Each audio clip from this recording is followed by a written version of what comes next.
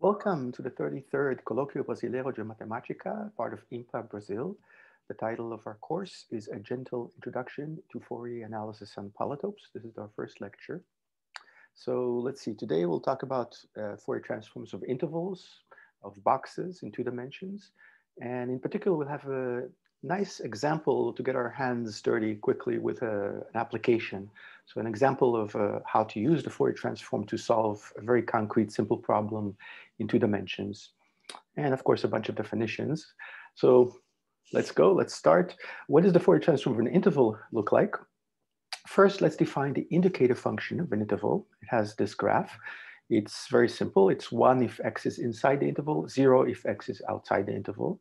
And let's see what is its Fourier transform. So what does the Fourier transform of an interval look like? By definition, we define it to be this integral over the whole real line. And we place the indicator function of the interval inside the integral, and we multiply it against this complex exponential. It's always the same complex exponential in our Fourier definitions, e to the minus 2 pi I c x dx. The good news is you only need to know calculus 1 and 2 and a bit of infinite series to understand these integrals, because the measure is always over the real line. Dx is always over the real line or Euclidean space. We're not doing complex integrals here, although it's a very beautiful and useful theory to know, and I recommend it, but here we'll stick to real measures. And so the integral from negative infinity to infinity of the indicator function can be simplified, taking a cue from Fourier. We simplify it to the integral from a to b, because by definition, the indicator function is 0 outside of the interval from a to b. And so we integrate from a to b this exponential. And now there are several ways to go. Let's see what happens if we expand using Euler's formula. E to the ix is cosine x plus I sine x. Well, this integral becomes a sum of 2 integrals, but 2 real integrals. This first integral of the cosine is a real integral, and plus I times another real integral. So again, this is good news. We can use calculus 1 to evaluate these real integrals, and the evaluation is on the last line here. And so now all we have to do is evaluate at b, subtract the evaluation at a, as follows, and we have an explicit answer. We do have to do some gymnastics a little bit. I'm going to put the I, remove the I from everything, put it on the bottom here, because we want to recognize cosine 2 pi xcb minus I sine 2 pi xcb, again, using Euler's formula in the other direction. And so we arrive finally at this very explicit and simple answer for the transform of the interval. It's just a difference of 2 complex exponentials divided by xc up to a constant, valid for all xc non-zero. And oh, but wait, we're getting a message from Fourier. But is this messy derivation really necessary? A bit harsh, huh? From the gallery over here on the right of Fourier, but he's right, you know. So he's right, it's not really necessary. Let's see an alternate definition, alternate derivation. If we are very comfortable with the complex exponential, then we can just take the antiderivative of the complex exponential, pretending that it's the same path as you would take for e to the cx, where c is a real number, except e to the cx now has c a complex number, namely minus 2 pi ixc. So pretending everything is okay, we can take the antiderivative, evaluate from a to b, and voila, we have the same answer very, very quickly. And this is the path we will take. The same as the previous answer, but obviously much better, much quicker. But we might wonder, how does one make this rigorous? Let's talk a little bit about the rigorous approach for this. But the moral of the story, which I outlined in red here in the box, is important for us. The moral is that we should get very comfortable with the complex exponential function. So how can we understand the bigger picture of e to the z, the complex exponential, without breaking it up into cosine plus I sine? As we all know, in high school, or whenever you learned about cosine x plus I sine x equals e to the ix, Euler's formula, we learned first cosine sine and then e to the ix. But in fact, the more kind of holistic approach is to think of e to the z first, define that first, and then you define cosine and sine, and then see the relation between them more generally. So enter Weierstrass, and here, oh look, Weierstrass is speaking Portuguese. Okay, tá rolando, just means what's up.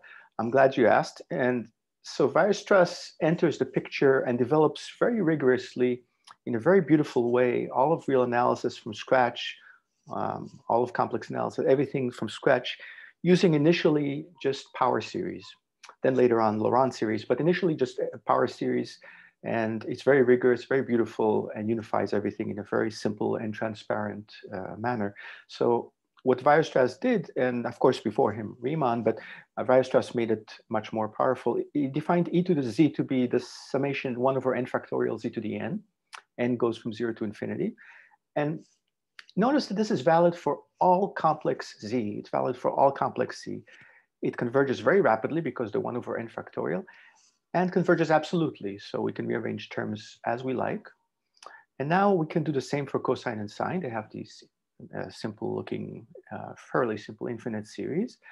And then it's not difficult to see, and I leave it to you as an exercise, that once you have these 3 infinite series, these are by definition, this is the definition of cosine of z for any z complex, similarly for sine. And it's interesting that, of course, when z is real, the cosine of z has norm bounded by 1. The absolute value of cosine x when x is real is less than or equal to 1. But when z is complex, this is no longer true. So I encourage you to play with it. In any case, it's not too difficult to prove that e to the z is cosine z plus I sine z for all complex z. And this is the extension of Euler's formula for all complex z, which we will use repeatedly. Once you have this machinery, it's possible to argue quite rigorously why the integral of the complex exponential is the antiderivative as we said it was in the second derivation, the easier version, because you can integrate all these series term by term and similarly differentiate term by term and so on. So by the way, it's also possible to replace Z by a matrix, and then everything still converges. We have an infinite series of matrices. That leads into Lie groups, Lie algebras. We won't do that in this course, but it's a very interesting path. Let's see a very simple function, which on the face of it, it's called a sawtooth function. F of x is x minus the integer part of x minus a half. These brackets will mean for us the integer part, the greatest integer less than or equal to x.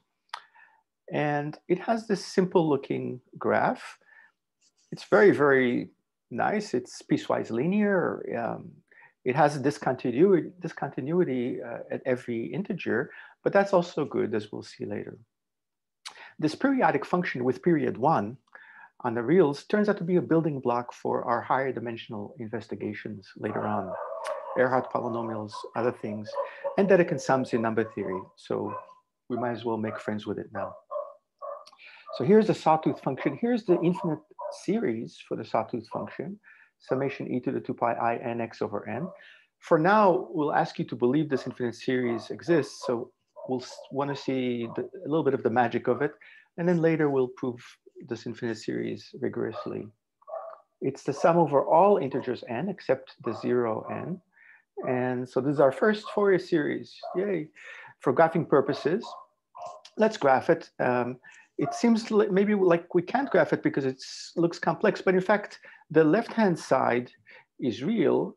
And so let's see if I can use the drawing capacity here. This left-hand side of the identity is a real valued function.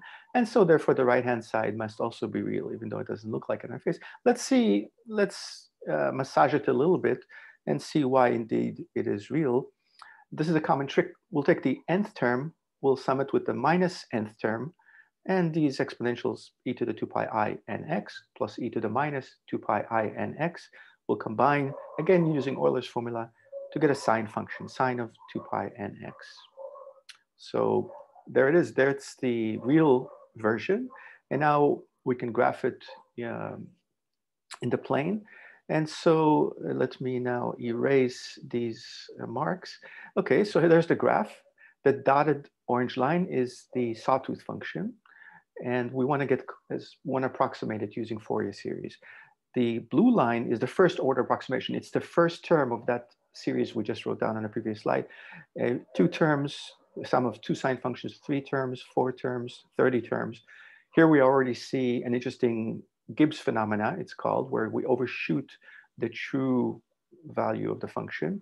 And this is persistent, but we don't have to get into it here. But it's interesting to see these approximations. It's kind of fun to play with it and to see how closely things get approximated to the sawtooth function.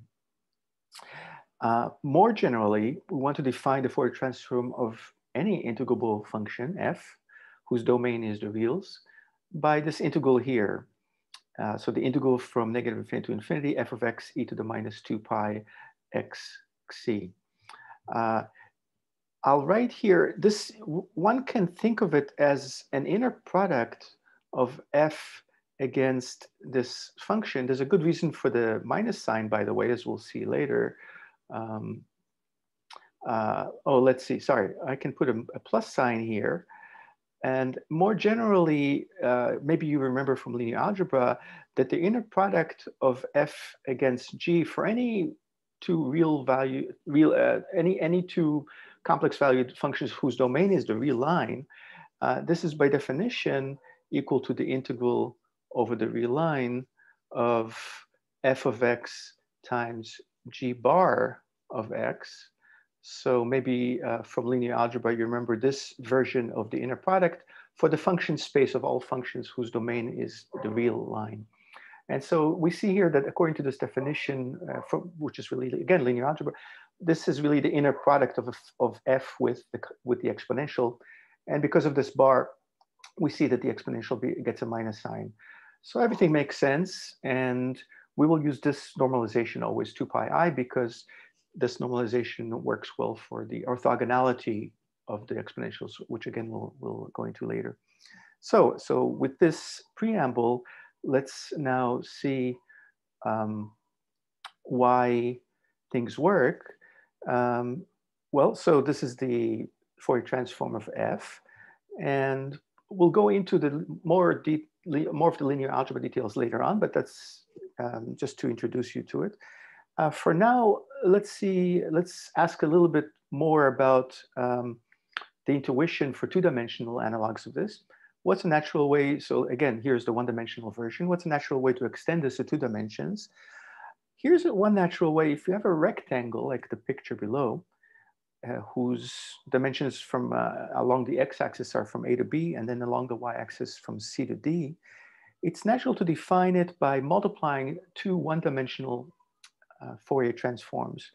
So now the function is a function of 2 variables, a function of f of x, y, but we can consider the one-dimensional integral Fourier transform along the x direction, then the one-dimensional transform along the y direction separately, combine them.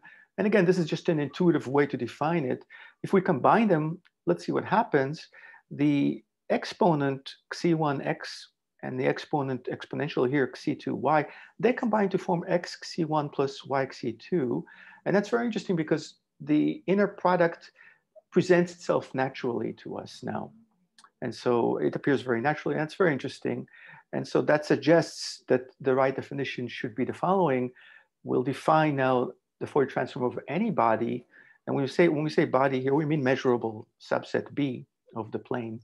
Take any subset which is measurable. So for us, we don't need to, I'm not expecting the audience to know measure theory, but anything that sort of makes sense to integrate over. So the Fourier transform of the indicator function of any such measurable set is the integral of the indicator function against multiplied by the complex exponential again. And by definition, again, the indicator function is 0 when x is outside of b. So it's the same as integrating over b.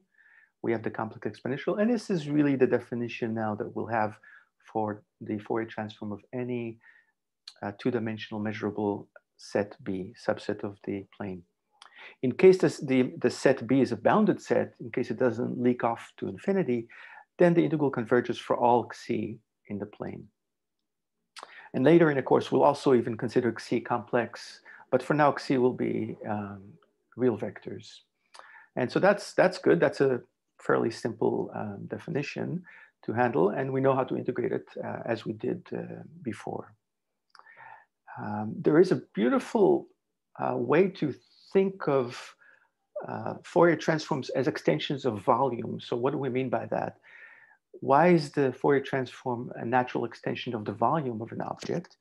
Luckily, it's easy to see. If we plug in xi equal to 0, so let me use the xi equal to 0. Let's use the tools here available. I'm going to plug xi equal to 0 into the definition that we just made. And when we plug in xi equal to 0, let's see what happens. We have that the Fourier transform of b at 0, by definition, is the integral over, well, it's the integral over b. And we integrate against the exponential, but now the exponential reduces to unity. It's just equal to 1 because we plugged in xi equal to 0. So it's e to the 0 equals 1, and so it's the integral of dx. But look, that's just the volume of the body. The integral of dx over b is the volume of the body by definition of volume. That is the definition of volume, this integral of 1 dx over the body b. And so that's nice. It shows that the volume of anything is really a special case of the transform. And this leads to a very beautiful and powerful philosophy that in order to prove identities or inequalities between volumes in geometry or differential geometry, one can ascend to the level of transforms, a function space, and where we have more tools, we have more possibilities to handle things. And then using the technology above of the function space, after we do stuff there with more tools, then we descend by just plugging in xi equal to 0, and we'll get interesting non-trivial identities between volumes. So it's a very interesting philosophy. We will pursue that philosophy to get one of the Brion theorems and then a specialization of it in the next few lectures. All right, so now let me get rid of these markings. So I want to show you a motivating problem. By that, we're going to mean, we're going to tile a two-dimensional rectangle by nice little rectangles.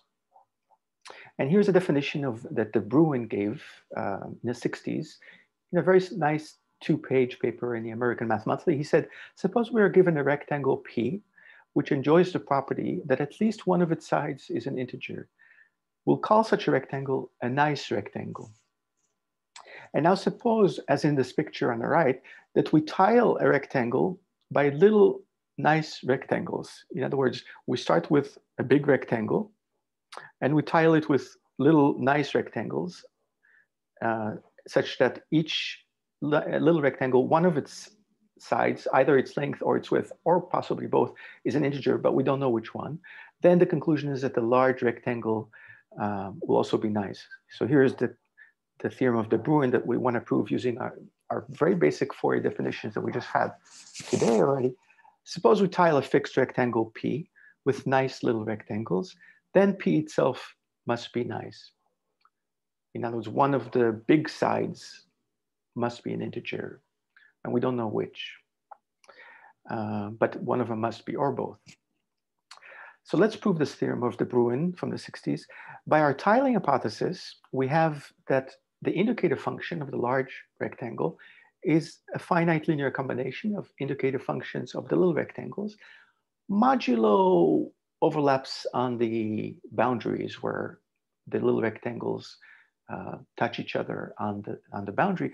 But so I designated those by a little sum of plus or minus indicator functions of lower dimensional polytopes, which just means line segments in our case. We don't have to really worry about it because once we take the Fourier transform of both sides, these little things will go away because we're going to integrate with a two-dimensional integral over a one-dimensional line segment, which will vanish by definition of the two-dimensional measure. So here's the definition of the two-dimensional Fourier transform of a rectangle again, just like we did before. So now we're used to this. And so for any two-dimensional rectangle, as in this picture, the Fourier transform at xi is this two-dimensional integral with a complex exponential, as always. And just to recap from the last slide, the first line is here. The second line we already saw, we can, because the rectangle is a direct product of intervals, because its sides are aligned with its sides are parallel to the axes. This is a product of the interval a to b cross the interval c to d. And so we can do separation of variables in this case and multiply the integrals together to give this integral. In general, we can't do that for any arbitrary subset of the plane, because an arbitrary subset is not a product space. However, for integrals, we can do this. We can separate variables, and then we get a product of these formulas, which we've already seen.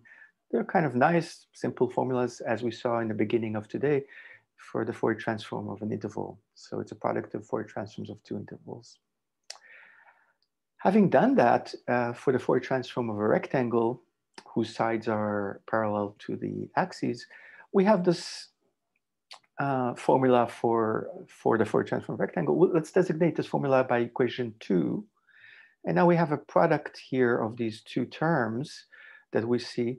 I factored out this e to the minus 2 pi I c1a plus c2c.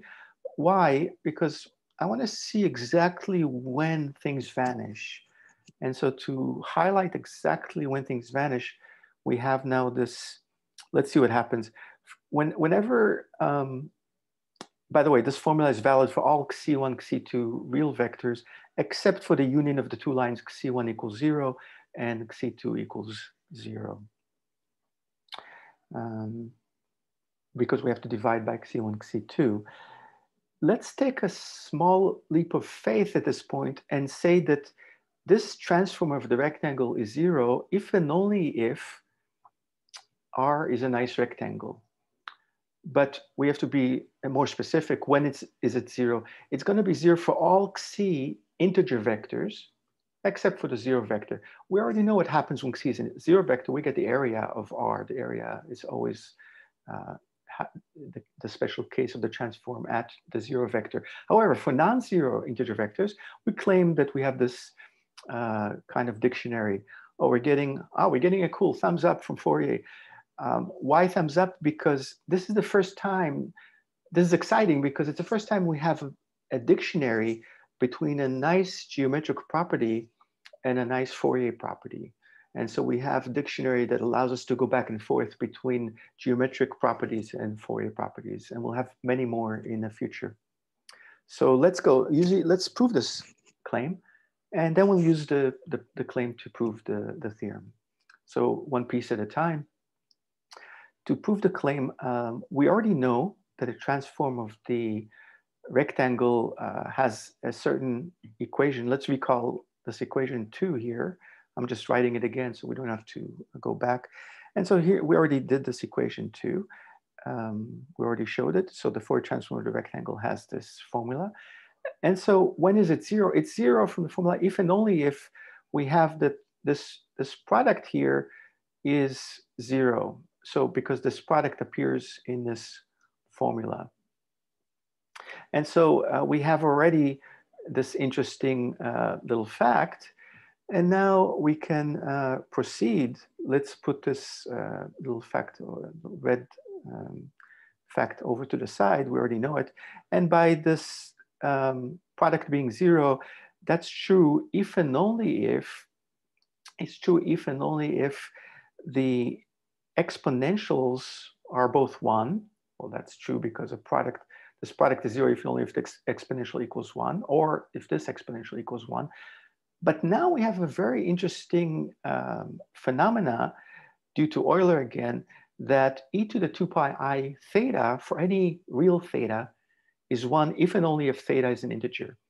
So again, e to the 2 pi I theta when theta is real is 1 if and only if theta is an integer. I urge you to prove this if you haven't seen it before. Very, very useful. We'll use this again and again through the course. And so using this property of the complex exponential, we have that the C1 times B minus A, this fellow here is must be an integer because of this property, and or this must be an integer, or both. And so now we have equation 3, this integral property of the x's times the lengths and widths of the rectangle. And so that's very useful. So let's recap what we have now. Let me clear these drawings. What we have, now we want to prove the claim using this equivalence. So far we have equation 3, back again, that the transform of the rectangle is 0 if and only if we have this integrality property. Let's use that to prove the claim. So first, suppose the rectangle is a nice rectangle. Then by definition, one of its sides is an integer. Without loss of generality, b minus a is an integer. And therefore, xc1 times b minus a is an integer for all xc1, xc2 integer vectors. Why? Because a product of two integers is an integer. And so by equation 3, we see that the Fourier transform of the rectangle is 0 for all integer vectors except 0. So we already see that if R is a nice rectangle, then we have this Fourier condition that we wanted to prove in the claim. So that's one direction. So that was easy by equation 3. Conversely, suppose that that we have this property, the Fourier property, that the Fourier vanishes, the Fourier transform of the rectangle vanishes for all xc integer vectors except 0. In particular, the Fourier transform vanishes when xc is equal to the 1, 1 vector. Let's plug in xc equal 1, comma 1. Well, let's see what that tells us. But again, by equation 3, here, this was here remember, this was the xc1. Let me draw it using the tool. This was the xc1 coordinate. So here xc1 equals 1 by definition. We're letting xc1 equal 1. We're letting xc2 equal 1 as well. And so by equation 3 on the previous slide, we have this, we have that b minus a is an integer or d minus b is an integer. But that's what we wanted. By definition, b minus a, that's the length, and this is the width. So either the length or the width, or both are integers. That proves the claim. So again, that's very nice. That shows us that now we have the claim. So let's go back to what the claim was, just to see what we proved again. Let's see, I'm gonna try to, here's the claim. Suppose that R is a rectangle whose sides are parallel to the axis, then R is a nice rectangle if and only if the Fourier transform vanishes for all integer vectors except 0. So we have this dictionary now. So that's very nice in itself and worth remembering by itself, because that will have an extension later on that will play a role in the geometry of numbers of Minkowski. But for now, it's part of this little theorem of De Bruijn. Let's go back now and try to use this claim to finish the proof of De Bruijn's theorem. We'll first start with a triangulation of P. Remember, P was a large rectangle. We tile it with little rectangles, R sub 1, R sub 2, R sub 3, we call them. And we had this from the very beginning. And now we take the Fourier transform of both sides. To get comfortable with this, to make it rigorous, I'll just talk you through it. Really, we take this identity one, we multiply both sides by the complex exponential, and we integrate over the whole plane. And that's it. So that's what it means to take the Fourier transform of both sides. So it's rigorous. And the reason we don't have any error terms here is because these indicative functions are indicative functions of line segments.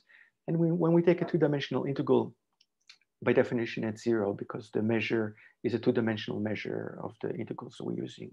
And these are just one-dimensional line segments. So we have this identity of transforms. And now, by hypothesis, each little rectangle is a nice rectangle. By our claim, that happens if and only if the Fourier transform vanishes. So all of these summands vanish for all xc integer vectors, except 0. And so therefore, because all of these summands vanish, the whole sum vanishes. And therefore, the big Fourier transform of P is 0, because it's a sum of zeros. And so it's 0, when is it 0? It's 0 exactly when x's are integer vectors, as we see here. And now using the converse part of the claim, we can conclude, therefore, that this Fourier condition by the claim implies that P is a nice rectangle. And that's it, that's the end of the proof. Fairly easy, I think, fairly straightforward anyway, and shows the power of these already very simple definitions of these Fourier integrals. So what have we done? We've proved De Bruijn's theorem. And the exercises for today are from my book, which is published by IMPA, A Friendly Introduction to Fourier Analysis and Polytopes. I encourage you to do these exercises from chapter 1 and chapter 2 and see how it goes. One has to practice to get better, of course. And that's the end of our lecture 1. Please stay tuned for our next lecture. And thank you for your attention and for listening and for your interest. Ciao.